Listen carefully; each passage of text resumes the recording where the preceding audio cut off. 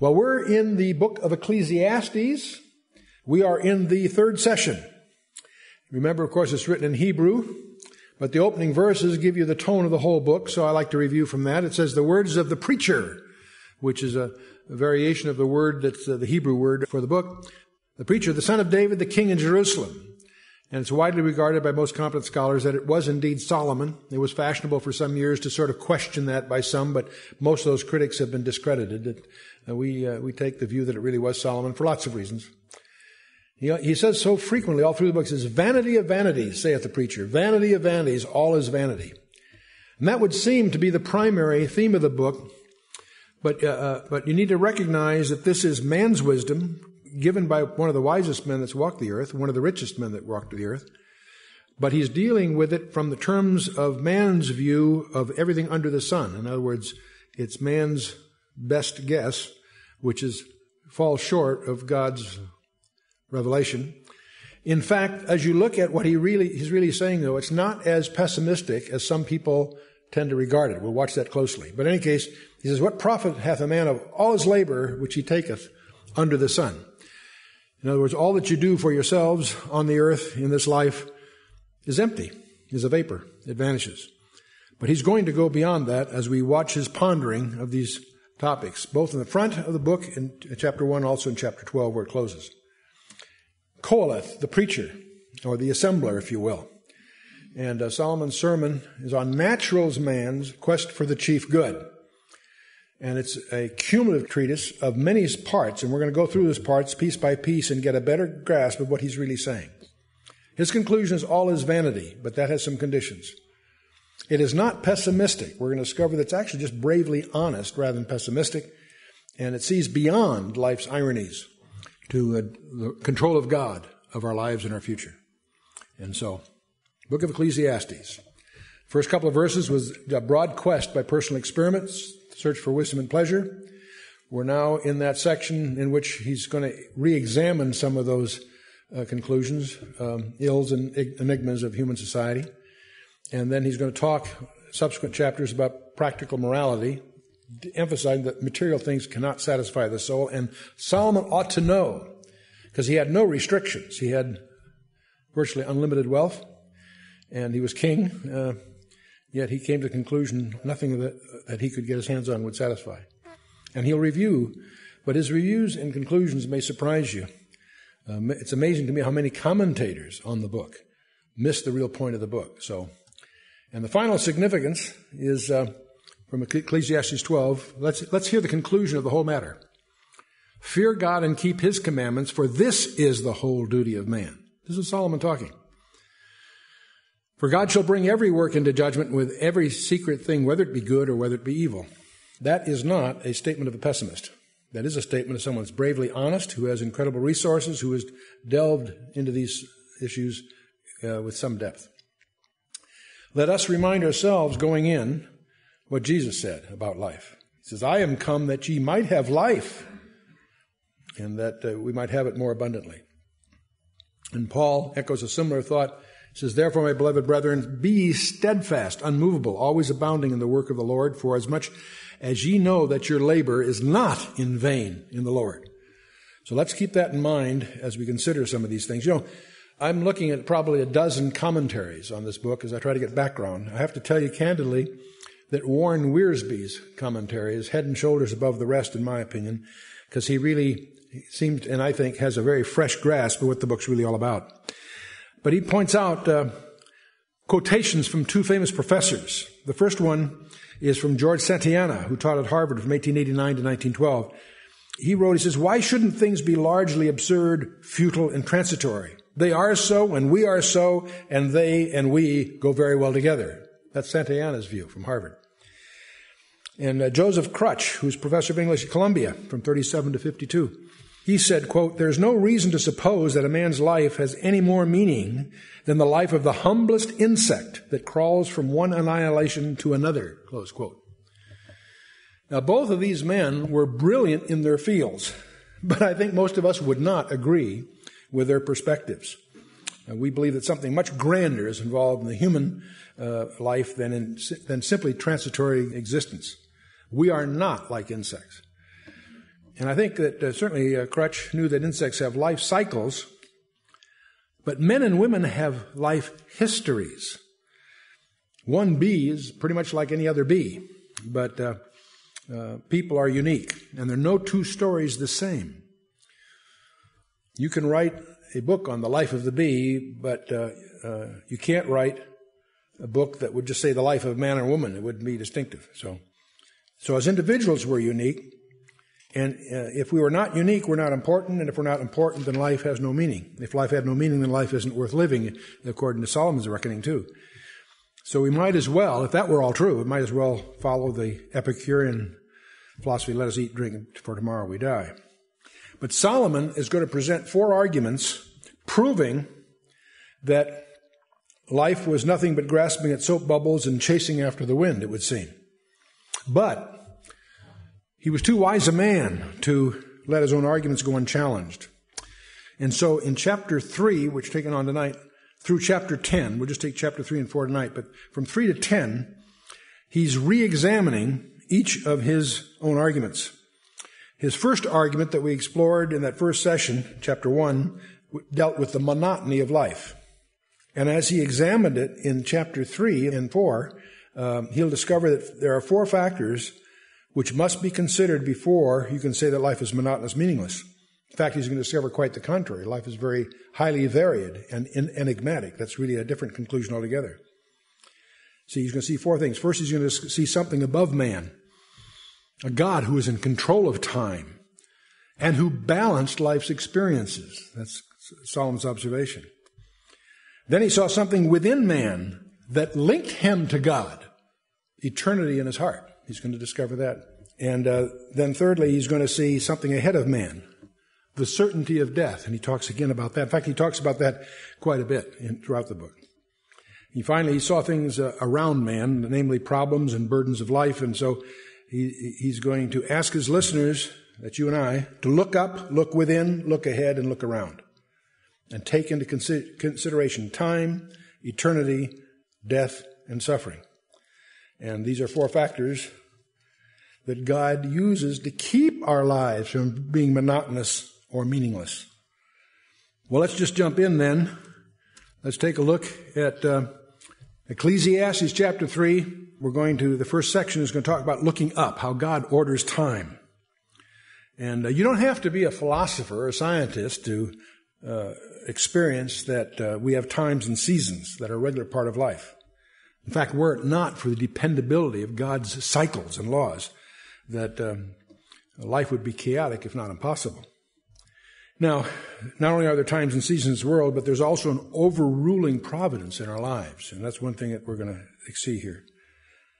From before our birth until the moment of our death, God is accomplishing His divine purposes. And even though we may not understand what they are or what He's doing. I have to tell you candidly, Nan and I have really come to enjoy the seasons. Now, that's surprising because we're both 3 or 4 generation deep Southern Californians. And in Southern California, they have 4 seasons too. Fires, mudslides, smog, and so on. And I'm being facetious, of course. But no, seriously, living there, you don't have the feeling of the seasons you do in other parts of the country. And it's interesting. We have lived in Denver in our early married years. We also lived in the East, in Michigan. We have really grown to love the poetry of the seasons, which is, in a sense, is a new experience for us.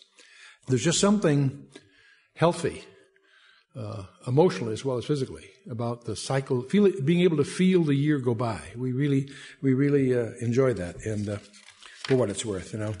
Well, now, Solomon's going to give us 14 statements that affirms that God is working in our lives and seeking to accomplish His will. And all these events that we experience come from God, and they come in their time.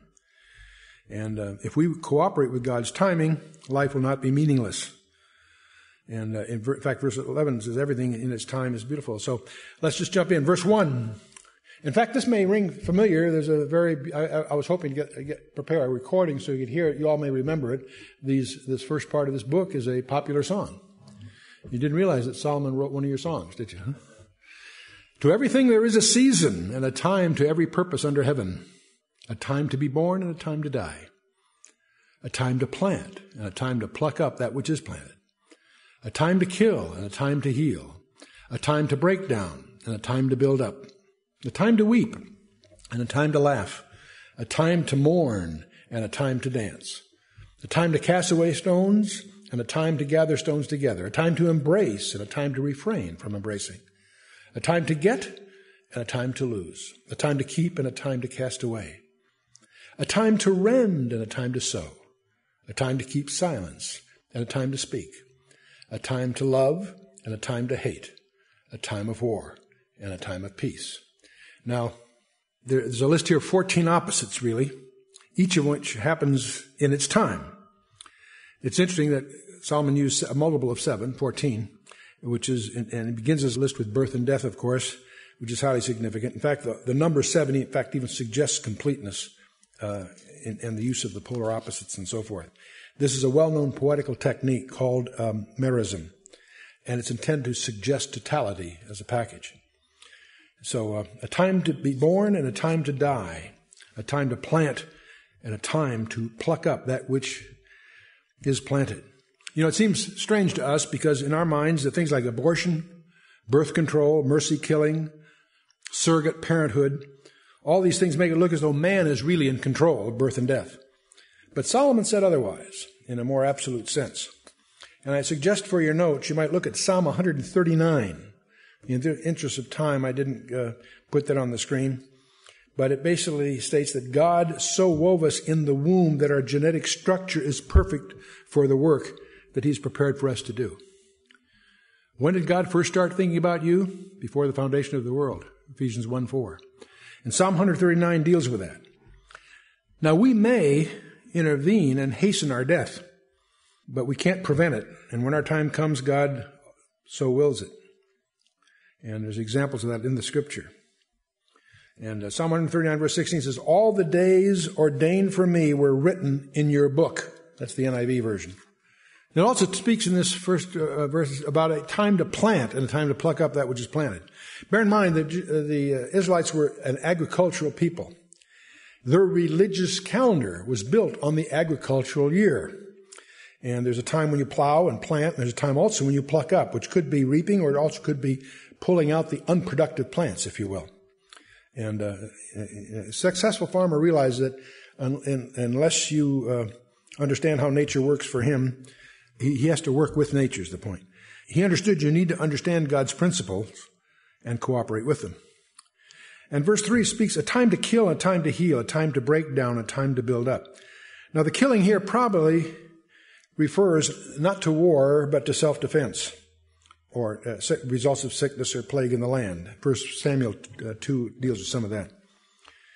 God permits some to die and some to be healed. And this does not imply that we should refuse medical aid. There are some religious extremists that sometimes create tragedy by not taking advantage of the resources God has put at our disposal. God can use natural means. He can use technological breakthroughs that have been developed, and He can also use miracles on occasions, and He does. And we see some very conspicuous examples of that all through the Scripture, where the sun standing still in Joshua 10, or other examples in Isaiah 38 and so on. Verse 4, a time to weep and a time to laugh, a time to mourn and a time to dance. Boy, that's certainly true. It's part of our walk. There's time that we weep with those that weep and mourn with those that mourn. And also there's a time to dance. You may recall the movie Footloose, which tried to celebrate that very thing with a preacher's kid and so forth, the desire to express themselves in a dance against a very restrictive environment. Verse 5, and a time to cast away stones and a time to gather stones together. Israel is a rocky land, and a lot of your farming had to do with clearing your fields before you can plow and plant. Also, if you wanted to hurt an enemy, you'd fill his field with rocks. People also gathered stones for building walls and houses. Stones are neither good nor bad. That depends on how you use them. And there are places where it's very useful to gather stones. Whenever we're in Israel, we walk down from the Mount of Olives down to the Gethsemane. I always encourage people to take a couple of rocks, put them in your pocket, and then use it to make a little trophy for your house that people ask about. What on earth is that? And you see, that was one of the rocks. That was one of the stones that didn't cry out. And quoting from Luke 19 and the whole 70-week prophecy that's fulfilled on that day and so forth.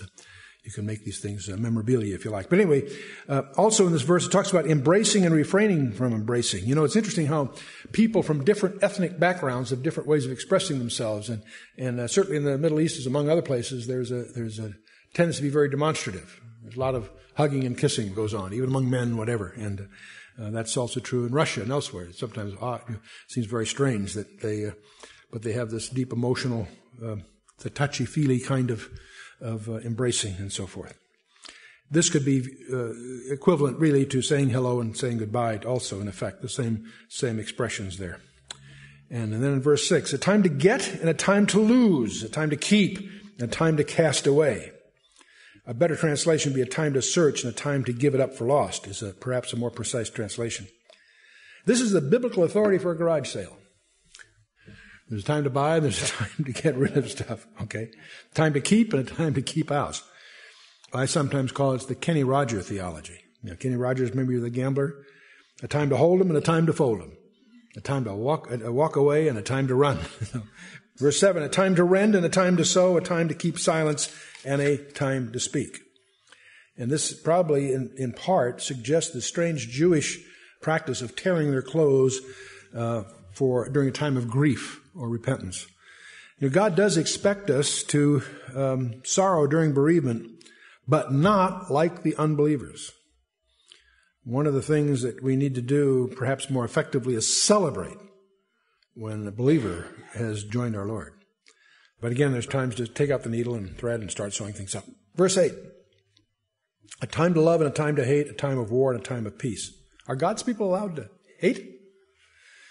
The fact that it mentions war and peace here suggests that Solomon really had the nation primarily in mind, but there are some things that even Christians ought to hate. And for your notes, I'll give you a few verses you can jot down and check this out. 2 Chronicles 19:2, Psalm 97:10, Proverbs 6:16 through 19, and Revelation 2, verses 6 and 15. 2 Chronicles 19:2, Psalm 97:10, Proverbs 6:16 to 19, and Revelation 2, verses 6 and 15. Life is sort of like a doctor's prescription. Taking certain things alone, they could kill you, but properly blended, they can bring healing. So there are things that you should have righteous indignation over and so on. But in any case, God is sovereignly in control, and He's in control of everything. And there's a purpose for everything. And this is not fatalism. It doesn't rob us, if you will, of freedom or responsibility. It's simply the wise provision of a loving Father. And He promises to do all these things for our own good in Romans 8:28. You might, I often joke about this, but you might make sure you have a tab on Romans 8:28. Hardly a day goes by where you don't check to make sure it's still there.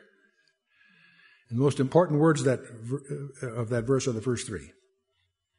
And we know that all things work together for good.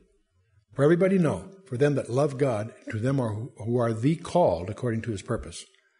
Precious, precious verse.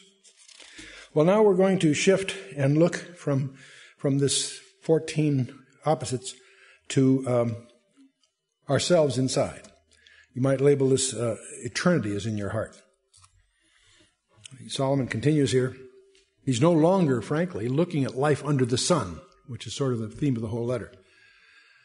What profit hath he that worketh in that wherein he laboureth? I have seen the travail which God hath given to the sons of men to be exercised in it. He hath made everything beautiful in His time. Also He hath set the world in their heart, so that no man can find out the work that God maketh from the beginning to the end.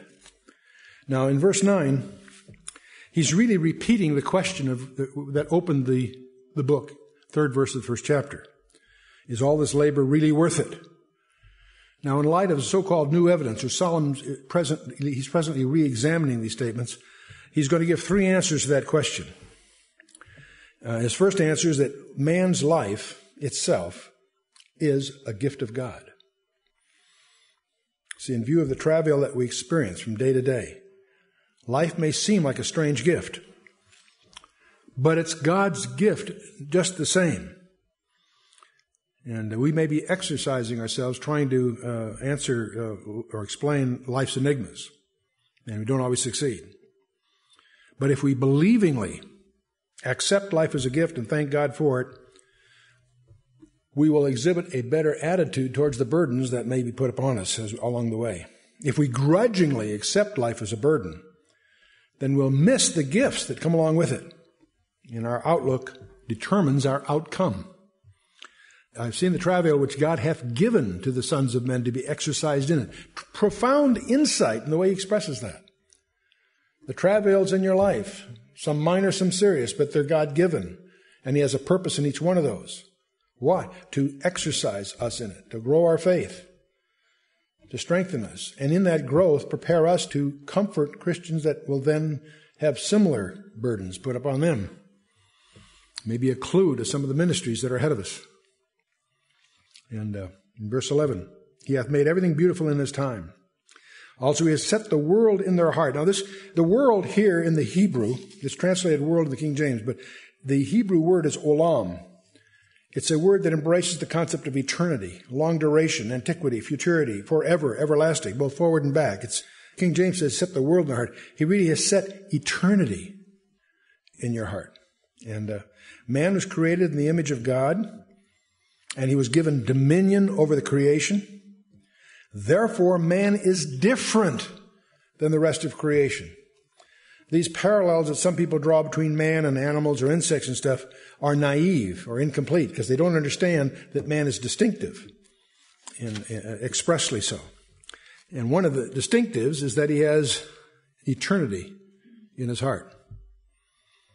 And yet no man can find out the work that God maketh from the beginning to the end. See, this explains why nobody, including Solomon, can be satisfied with his or her endeavors and achievements, or is able to explain the enigmas of life God accomplishes for his own purposes in his time. And it will not be till we enter eternity that we will begin to comprehend God's total plan. Some people often draw the analogy, it's like looking at tapestry from the backside. Have you ever looked at a complex tapestry from the backside? It's a hodgepodge of threads, and it isn't until you see the front you really understand the intent of the artist. He continues, I know that there is no good in them, but for a man to rejoice and to do good in his life. I know there's no good in them, but for a man to rejoice and to do good in his life. See, this is his third conclusion. Man's life can be enjoyable now. And he's going to emphasize this in all these verses that are 12, 13, and 14.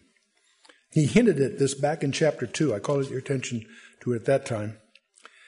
He was careful to say that even the enjoyment of life is a gift of God. Life is a gift, but so our ability to enjoy it is also a gift of God. And this is a very important theme throughout the book of Ecclesiastes. It's going to be emphasized in each of the 4 major sections in chapters 3 to chapter 10.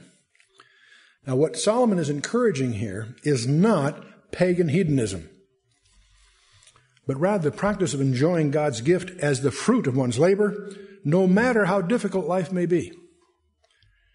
Life may appear to us as being transitory or temporary, but whatever God does is forever, so that when we live in him and let him have his way, life will be meaningful and life will be manageable.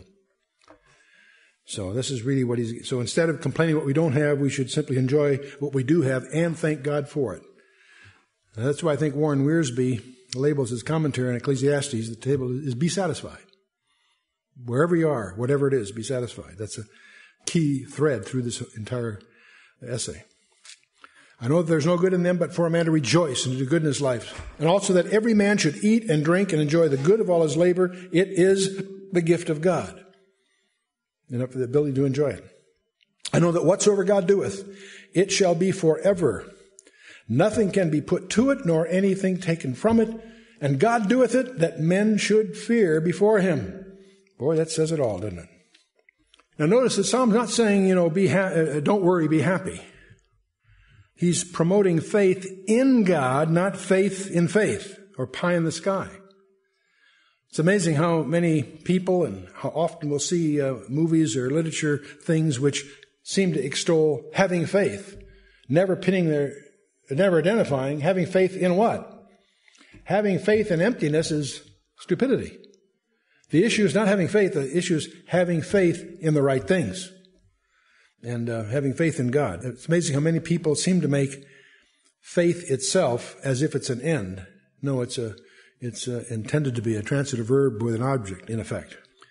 Now, how can life be meaningless and monotonous for you when God has made you part of His eternal plan? There's a basic contradiction there. See, you're not some insignificant insect crawling around from one sad annihilation to another. If you've trusted Jesus Christ, you are a child of God being prepared for an eternal home. And John 14, first half dozen verses emphasize that. Jesus lays it out for you. 2 Corinthians 4, so on. The Puritan pastor Thomas Watson said, "Eternity to the godly is a day that has no sunset. Eternity to the wicked is a night that has no sunrise." We can't imagine being without hope. Solomon concludes these three verses by saying, "I know that whatsoever God doeth, it shall be forever. Nothing can be put to it, nor anything taken away from it. It's God that doeth it, and the men should fear before Him." This is the proper attitude for us, the fear of the Lord. This isn't the cringing slave before a cruel master. It's the submission of an obedient child to a loving parent. And if we fear God, we need not fear anything else because He's in control. And I think that it's amazing, to see that so operative among other places in our service academies. It's interesting how in the military service, some people, you can argue the military service is the most noble of all professions. You say, what? Yes, Jesus said, there's no greater love than this, than he that's willing to lay down his life for his friends.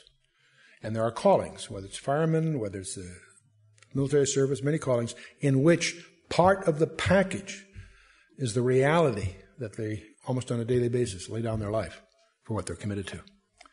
And I don't know how you take on a profession like that if you're not a godly person, if you don't have a commitment to Jesus Christ. It would be terrifying otherwise.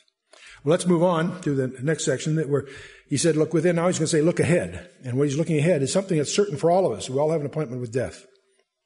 Solomon's already mentioned the certainty of death in chapter 2, and he's going to bring this up again in chapter 4, 5, 6, 8, 9, and 12. Life, death, time, eternity are all fundamental ingredients that make up our brief existence in this world, and they can't be ignored. We may not like the topics, but they cannot be ignored. Verse 15, that which hath seen is now, and that which is to be hath already been. And God requireth that which is past. Now here's another important insight by Solomon. He recognizes there's a thing called accountability. The past isn't gone forever. There's going to be an accountability for it. This is part in chapter 1. He called it the cycle of life. And the past seems to repeat itself, it would seem. He says there's nothing new in the sun. But see, God can break into history and do what he pleases. And he has many miracles that evidence the cycle is a pattern and not a prison. There are cycles in history, there's cycles all over, but these cycles God can intervene and does. In fact, God is unique. In fact, even our understanding of God is unique in that our God is transcendent from his creation, separate from his creation. You may not realize this, but the Bible is the only holy book that presents a God of that kind. That he's distinct and transcendent from his creation on the one hand, and yet he also has the interest and capability to enter his creation and participate with us. And he did. That's what the person of Jesus Christ is all about. He actually entered his creation to fulfill the requirements of his creation. And Jesus Christ broke this vicious cycle, if you will, this life-death cycle, because he can now make us part of a new creation because he's overcome time and death. But Solomon adds a new account here. He says that God will call the past into account, is the way the NIV handles verse 15. It's a difficult thing to translate. What he literally says is God seeks what hurries along.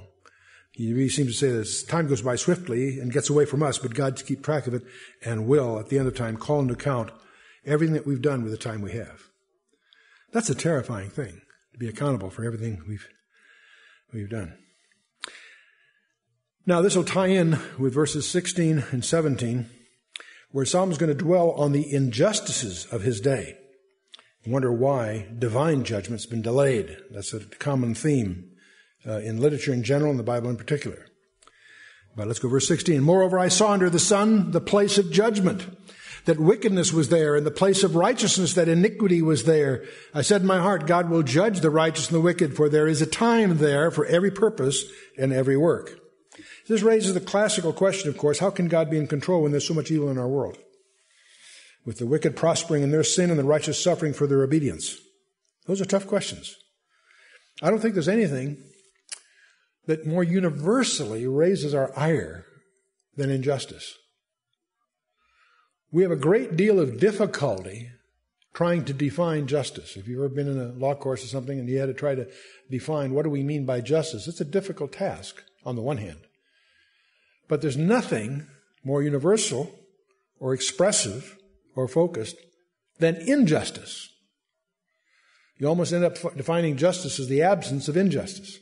But anyway, Solomon will comfort himself on this whole topic with two assurances.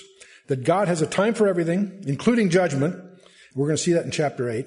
And God is working out his eternal purposes in and through the deeds of men, even the deeds of the wicked. It's hard for us to understand. But strangely enough, even Satan and even the wickedness in this world is ultimately going to be used of God, in effect. Strange, but clear. Okay, verse 18. I said in mine heart concerning the estate of the sons of men, that God might manifest them, and that they might see that they themselves are beasts. For that which befalleth the sons of men befalleth beasts. Even one thing befalleth them, as one dieth, so dieth the other. Yea, they all have one breath, so that a man hath no preeminence above a beast, for all is vanity. He's not really saying there's no difference over man and beast. What he's saying, there are some things in common, and there's a difference. He merely pointed out that men and beasts have two things in common. They both die and their bodies return to dust.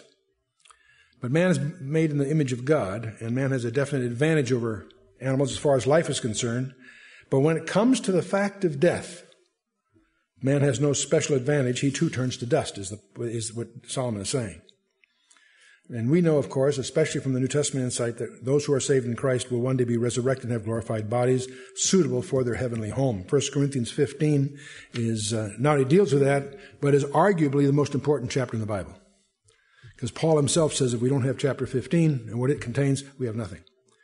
So if you have concerns about this or you're starting to misunderstand Solomon here, I encourage you to just plunge headlong in 1 Corinthians 15. But what he's saying here is that all go to one place, all are of dust, and all are turned to dust again. He's speaking in strictly naturalistic terms. Who knoweth the spirit of man that goeth upward, and the spirit of the beast that goeth downward to the earth? Wherefore I perceive that there's nothing better than that a man should rejoice in his own works, for that is his portion. For who shall bring him to see what shall be after him? So that's pretty straightforward. I do have to apologize to pet lovers. My daughter Lisa pointed out, she's quite a horse fancier, that there must be horses in heaven because Jesus comes back riding to one. And she was wondering about animals in general. I pointed out there has to be cats in heaven. She says, really, Dad? I says, of course. Where else would they get the strings for the harps? She almost hit me. She almost punched me out. But anyway, Solomon closes this section by reminding us again to accept life from God's hand and enjoy it while we can. Nobody knows what the future holds. And even if we did know, we can't return to life after we've died and start again. Even if you knew it was coming, you can't change it, in other words, that aspect of it. But we do know that God is sovereign control of life, and so we can submit to him and be at peace. Faith learns to live with inconsistencies and absurdities. Why? Because we live by promises and not explanations. Boy, is that a precious truth. We live by promises, not by explanations. We can't explain life, but we must experience life either enduring it or enjoying it. And Solomon calls us to accept life, enjoy it a day at a time, and be satisfied. Never be satisfied with yourselves or ourselves. We've got to be satisfied with what God gives us in this life. And that's the real thrust of Solomon's message here. We may grow in character and godliness if we live by faith, and we'll be able to say with Paul, I have learned to be content whatever the circumstances. That's the NIV version of Philippians 4:11. Paul says in the King James Version, learn to, whatever state I find himself there, and to be content. And let's go on to chapter 4. When Solomon first examined life under the sun, his viewpoint was detached and philosophical. His conclusion that it was meaningless and monotonous. But now, as he examines the question again, he's going to go where people really live, and he's going to discover that life is not that simple. Far from being monotonous, it's enigmatic. Those are contradictions. You can't have something that's enigmatic and call it monotonous. So we have no idea what problems are going to occur each day. We understand why Solomon wrote Proverbs 27:1, "Do not boast about tomorrow, for you do not know what a day may bring forth." Same guy wrote that. So he starts in the courtroom. "So I returned and considered all the oppressions that are done under the sun, and behold, the tears of such as were oppressed, and they had no comforter. And on the side of their oppressors there was power, but they had no comforter. Wherefore I praise the dead, which were already dead, more than the living, which are yet alive." Funny, that verse 2 reminds me of Herman Kahn. He was one of the great thinkers of previous decades. He used to give lectures at the Rand Corporation. He was the expert on thermonuclear war. But I remember one of the chapter titles of his famous volume on thermonuclear war, the definitive text that led to all the rest. He said, "Will the living envy the dead?" Interesting insight of that thinker. But anyway, so I return and consider all the oppressions that were done under the sun. You know, it's interesting. Ambrose Pierce defines politics. It's a strife of interests masquerading as a contest of principles. The conduct of public affairs for private advantage. That's his definition of politics in his famous Devil's Dictionary publication. The nation of Israel had an adequate judicial system based on divine law, but it could be corrupted just like anything else. Moses warned officials to judge honestly and fairly in Leviticus 19, Deuteronomy 1, and so on. And both the prophet and the psalmist lashed out against social injustice. All through the scripture, a lot of verses, they'll be in your notes. And Solomon had been a wise and just king, but it was impossible for him to guarantee the integrity of every officer in government. So he went into the courtroom to watch a trial and saw the innocent people being oppressed by powerful officials. The victims wept, their tears did no good. Nobody stood with them to comfort them. The oppressors had all the power. We've all seen that. In fact, it's a very common theme in movies. The movie The Verdict was an example of that. Paul Newman challenging a corrupt court in Boston. The Insider, recent movie, also deals with it in another dimension.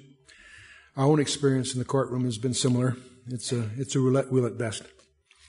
The American orator Daniel Webster once called justice, quote, "the ligament which holds civilized beings and nations together," close quote. Well, the body politic in Solomon's day, and I think apparently in ours, seems to have a torn ligament. But let's move on. "Wherefore I praise the dead which were already dead, more than the living which are yet alive. Yea, better is he than both they which hath not yet been, who hath not seen the evil work that is done under the sun." Again, I consider all travail, every right work, that for this a man is envied of his neighbor. This is also vanity and vexation of spirit. Now, what he's going to look here is he's going to witness three tragedies here: the oppression, exploitation in the halls of justice, the pain and sorrow in the lives of innocent people, and the unconcern on the part of those who could have brought comfort. And he was so devastated by what he saw that he thought it was better to be dead than alive. That's just his emotional reaction to the extremes he witnessed. And in fact, he thinks better off if never having been born at all than to see the evil works of man. That's the emotional cry we're hearing here. We say, gee, he was king. Why didn't he do something about it? Solomon's the king, right? And even the king couldn't do a lot to solve this problem. See, once he started to interfere with government and started to interfere with the way things are organized, he could only create new problems and reveal more corruption. So this isn't to suggest that we should despair of cleaning out political corruption. We should all pray for all those in authority, and we should do what we can to see that just laws are passed and fairly enforced. But it's doubtful that a large administrative body like the one in Israel would ever be free of corruption, that a crusader could really do much to improve the situation. Edward Gibbon, who the author of Decline and Fall of the Roman Empire, said that the political corruption was the most infallible symptom of constitutional liberty. Interesting observation. He might be right. Because where there's freedom to obey, there's also freedom to disobey. And some of Solomon's officials felt they were above the law, and innocents suffered. Now, when you have a system of government like ours, You understand, we have an allegiance to law, to the rule of law, rather than to an individual. That's what makes us distinctive. We have a commitment to a rule of law, not to any individual.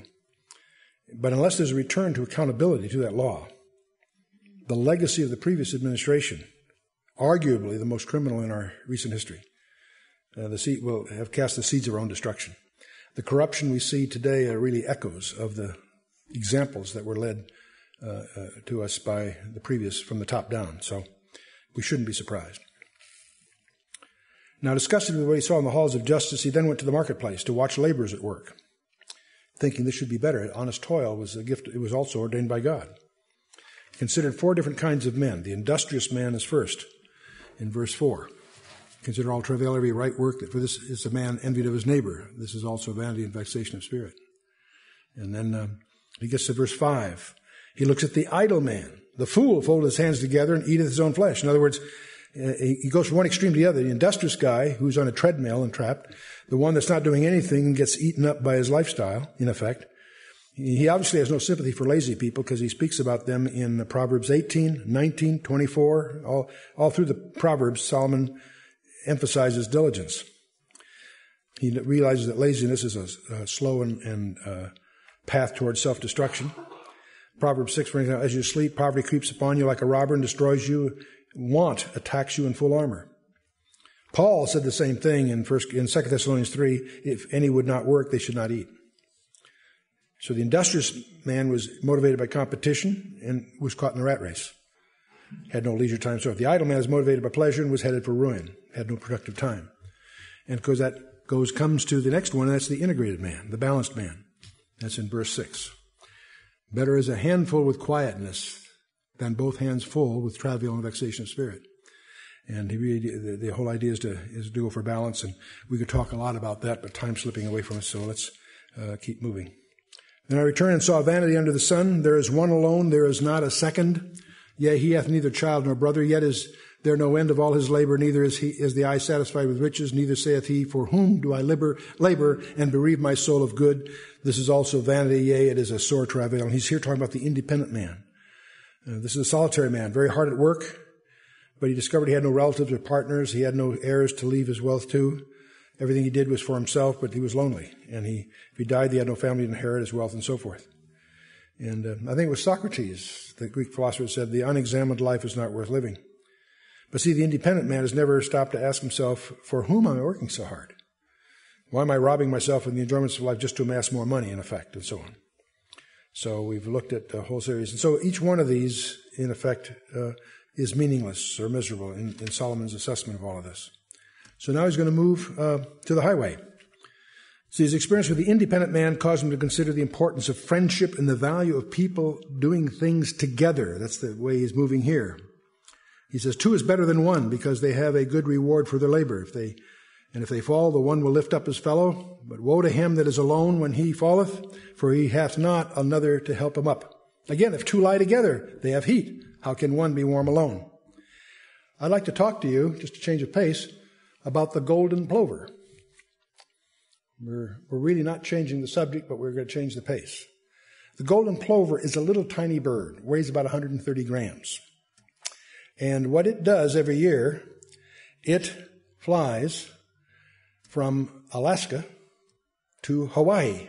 And this chart shows you the flight time. On the left is the weight of the bird. On the right is the fuel consumption. Now, the fuel consumption, it weighs 130 grams normally.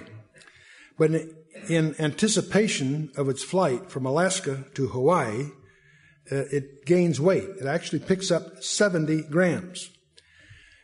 And as it flies, it consumes energy.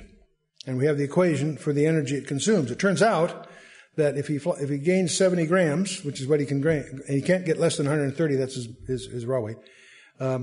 If you do the calculations at the fuel consumption, you discover this problem is he has an 88-hour flight to Hawaii, and he only has enough fuel to fly for 72 hours. There are no islands between Alaska and Hawaii. There are many mysteries as how does he navigate so precisely, and those are still mysteries. There are all kinds of conjectures, but they're still really mysteries. But the real problem is that if you do an analysis, he can't make it. He can only, by adding 70 grams to his weight, he can only fly for 72 hours, and he's got an 88-hour flight in front of him. 250,000 wing flaps. They've analyzed all this. But he makes it to Hawaii. The question is, how does he make it to Hawaii? He mathematically can't. You know how he does it? He flies in formation. Do you ever realize that that's why birds fly in V's? Is that they do the same thing a race driver does around a track. A race driver calls it drafting. Because if you're in the wake of the guy in front of you, you're going to use less energy, and you can use that to slingshot yourself around him if you know how to do it. Well, the birds do that in flight too. It turns out by flying in formation, he can extend his 72 hours to 88 hours and make Hawaii. In fact, he has 6.8 grams in reserve for headwinds. Now, I was going through all this. I came across it from some writings of Werner Gitt and the analysis. I was very intrigued with this one morning because I do most of my work very early. I get up early in the morning, do it early. So I'm usually through with most of my key work by the time breakfast comes. So Nan gets up about 7. We usually have breakfast 7:30, 8. So I come down all excited about these numbers. Gee, isn't this interesting about this little tiny bird? And look, I go through all of this. She looked at me and her immediate response was, gee, that just proves you can't make it by yourself. I thought, wow, isn't that just like my wife? You see, I have all the interesting little details and miss the whole point, you see. But she cuts right through that. She says, what this is saying is that you can't go it alone. The plover, the golden plover, could not get from where it has to go for winter by itself. So it goes in a group. And they rotate the lead. And he picks up a 22% improvement in fuel consumption, which turns in this case to be essential. And I just thought that's kind of interesting. Just share that with you. You never know what's going to come up in a Chuck Missler Bible study. 2, you're better than 1 if you're just going through life. It's also in terms of protection. If 1 prevail against him, 2 shall withstand him. That's assuming they're under attack. And here's this famous line, often quoted from Ecclesiastes. And a threefold cord is not quickly broken. And again, the idea of threefold cord has more strength, but there's even a deeper thought here. This is often quoted with respect to marriage. Your marriage will last if it's a threefold cord. You, your spouse, and the Lord. It's a trilogy. It's going to succeed. And how precious that truth is. Anyway, it continues, better is a poor and wise child than an old and foolish king who will no more be admonished. Solomon seems to introduce here a story. He's shifting, verse 13, to the palace. And he's sort of introducing a story that has 2 truths, the instability of political power and the fickleness of popularity. Better is a poor and wise child than an old foolish king who will no more be admonished. For out of prison he cometh to reign. Now, there's a child apparently gets out of prison. For some reason he ends up, whereas he that is born in his kingdom becometh poor. And there is a hero in the story because I consider all the living which walk under the sun and the second child that shall stand up in his stead. There is no end of all people, even of all that have been before them. They also that come after all will not rejoice in him. Surely this is vanity and a vexation of spirit. In other words, the young man was born poor, but he became rich. The old king was rich, but it didn't make him any wiser. He might as well just have been poor, is the thought. The young man was in prison, but he got out and took the throne. The old king was imprisoned in his stupidity and within the circle of his sycophants and lost his throne. So the moral seems to be that wealth and position are no guarantee of success, and poverty and seeming failure are no barriers to achievement. And the key to all of this, of course, is wisdom. So apparently the young man got out of prison, took the throne because of popular demand. And the way it reads, verse 15 in the New American Standard, I have seen all the living under the sun throng to the side of the second lad who replaced the old king. And it looked like the young kid had it made, but alas, his popularity didn't last. The Living Bible says that he can become the leader of millions of people and be very popular, but then the younger generation grows up around him and rejects him. The new crowd deposed the king and appointed somebody else, is the thought. So it goes on, verse 16, there is no end to all people, even all that they have seen before them, they also that come after shall not rejoice in them. Surely this also is vanity and vexation of spirit. So once again, Solomon drew the same conclusion, vanity and vexation of spirit, or grasping at wind. So no matter where he went, no matter what aspect of life he studied, he learned an important lesson from the Lord. When he looked up, he saw that God was in control of life and balanced its various experiences. That was the first 8 verses of chapter 3. When he looked within, he saw that man was made for eternity and that God would make all things beautiful in their time. When he looked ahead, he saw the last enemy, death. Then as he looked around, he understood that life is complex, difficult, and not easy to explain. One thing is sure, no matter where you look, you see trials and problems and people who could use some encouragement. So strangely enough, Solomon is not cynical about life. Nowhere does he tell us to get out of the rat race and retreat to some safe and comfortable corner in the world where nothing can bother us. Life does not stand still. It comes at us with full speed, without warning, and we stand up and take it, and with God's help, make the most of it. So if this chapter teaches us anything, is that we need one another, because two are better than one. There are some advantages to the independent life, but there are also disadvantages, and we discover them painfully as we get older. In verse 6, the New King James says, "Better is a handful with quietness than both hands full together with toil and grasping for the wind." So it's good to have things that money can buy, provided that you don't lose the things that money can't buy. What is it really costing you in terms of life to get the things that are important to you? I often talk to people about budgeting and so forth. The key thing when you try to budget yourself, not dollars, take your time. What's demanding your time? You can always get more money. You can always get more things. You can't get more time. Time is your most precious commodity, and when you budget your time. And make sure that there's time for everything. That brings us back to the opening 14 comparables that opened the study. Time is the precious commodity. Time is the thing to budget, because it's the only thing of which the supply is inelastic. You have a fixed number of days, whatever they are. And what's really important to you? How much of the permanent are you sacrificing to get your hands on the temporary? Remember what Jesus said, just to wrap this up. For what shall it profit a man if he gain the whole world and lose his own soul? What shall a man give in exchange for his soul? Let's stand for a closing word of prayer.